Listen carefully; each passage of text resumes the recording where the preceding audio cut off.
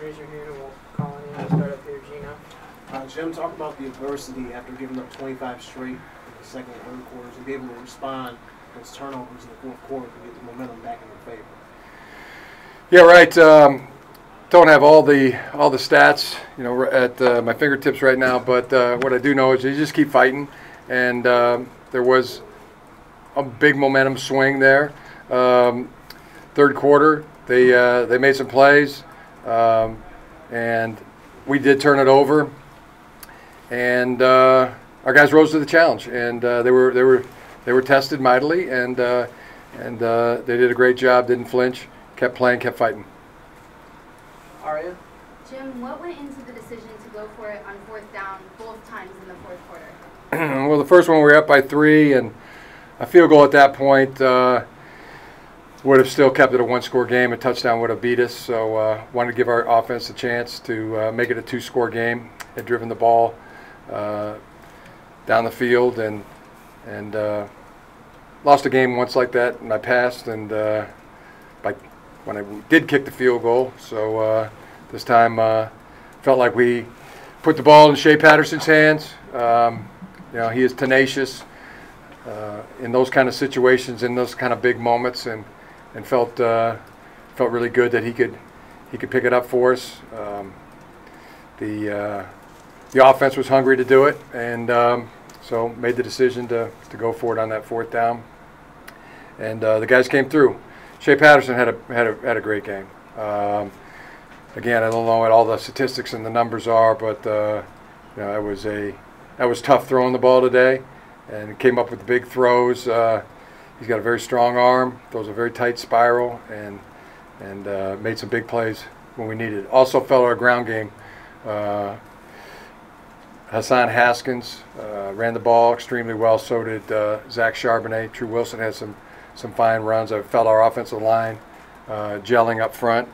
And defensively, we were in their backfield a lot. A lot of sacks, a lot of tackles for loss, PBUs, Uche, 3 sacks and two TFLs.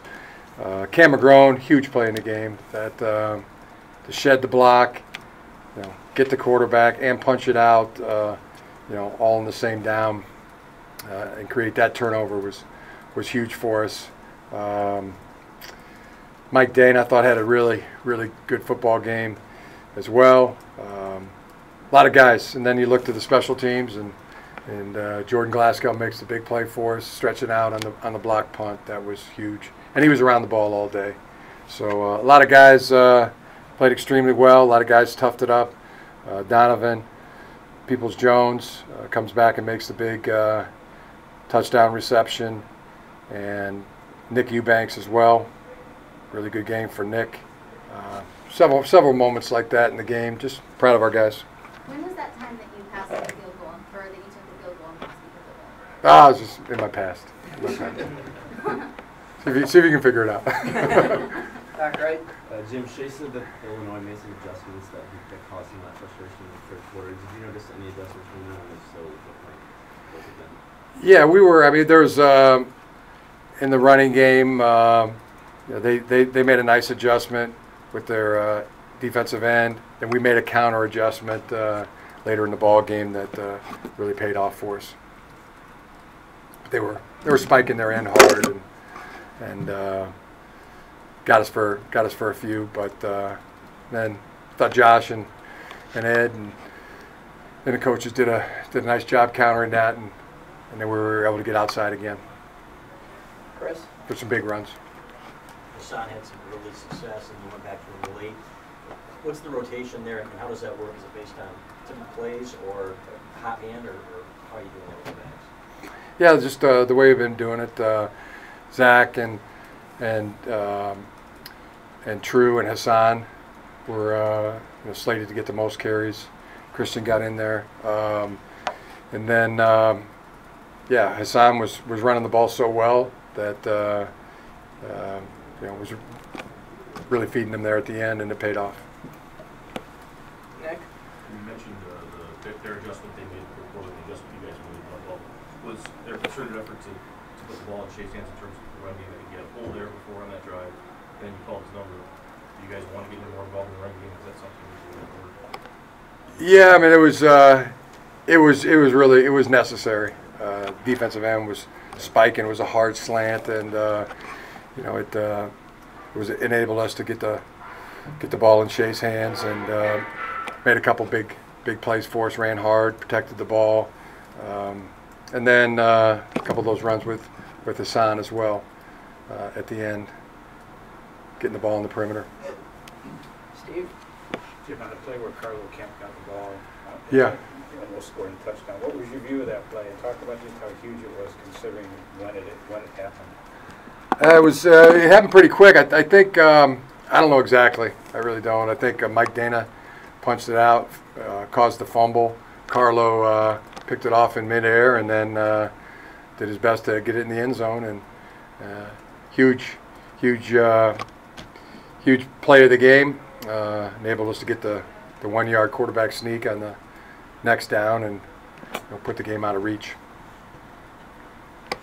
Middle there?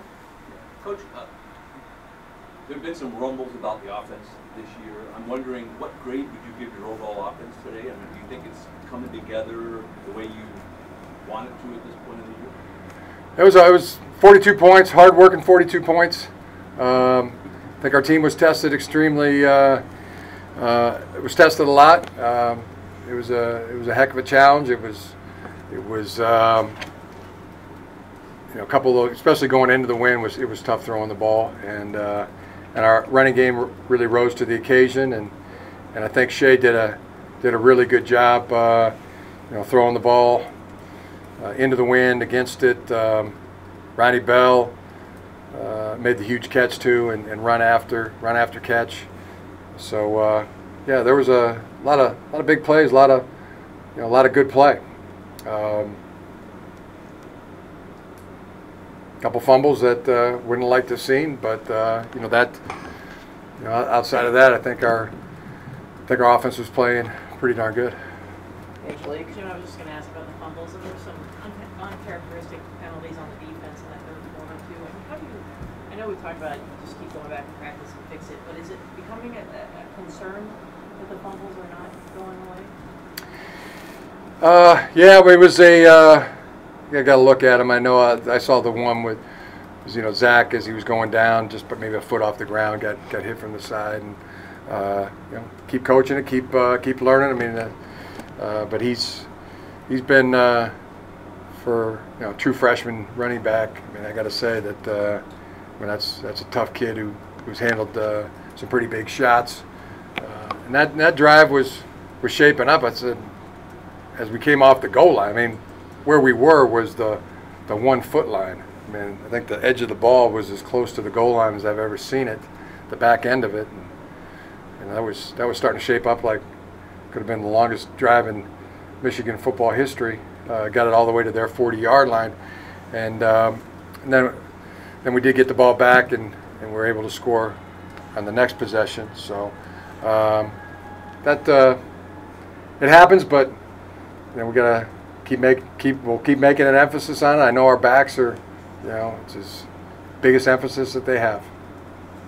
We've got time for a couple more questions before we get some players in here. Chris? It seems like Jalen Mayfield's playing with more aggression each week, and even again today. Can you just talk about what you've seen from him? Yeah, Jalen playing really well. I have a good feeling that our offensive line really played well and was assignment sound. I don't think there was a lot of error in there. We were really down to, the tight end group, both Nick Eubanks and Luke Schoonmaker, had to do the entire duty today, and thought they fared it really well. Ben Mason had some critical key blocks as well, but yeah, they I think a good character builder for the team. That when the adversity did hit, and there were the fumbles, and our guys didn't flinch. Saw some real growth in that area with our team today, and very proud of that. Nick? You mentioned keep coaching the fumbles. That's all you can do really in that situation. I wonder how do you coach that out of a guy? Sometimes it's a younger guy, but how do how do you go about that? I mean, it's 9 now and you lost. I know it's a big emphasis, but how exactly do you, I guess, get rid of that stuff? Yeah. Coaching ball security all the way to the ground and you know, through the whistle and the echo of the whistle and beyond. You know, the thing is that proud of as a team is that, you know, there wasn't this here we go again, you know, they rose up and got a few fumbles of our own. You know, from where I was standing, we created some of our own. Did you worry about that? Here we go again in that moment in the third quarter? Did you worry that maybe you lose a little bit in that? Did you dip or something? Was that... No, I trust and believe in our team, and we saw the evidence today. So very, very proud of that fact, and our guys. I mean, I think there's a callous that's been built there, and a toughness that has you know, been born out of that, and that bodes well for our team. Middle. Jim, what allowed the offense to come out and be so effective in the first half today? I thought the offense was effective today. They played very well. Kind of almost gone through about every series of the game here, and the offense was picking up first downs, moving the ball, scoring in the red zone. The one we didn't, you know, we had the penalty. So pleased with the way the offense played. Thought they performed extremely well. Thought, I go back through it. I mean, why? The quarterback's really good. You know, he's a really good player. He makes big time plays. He's great under pressure.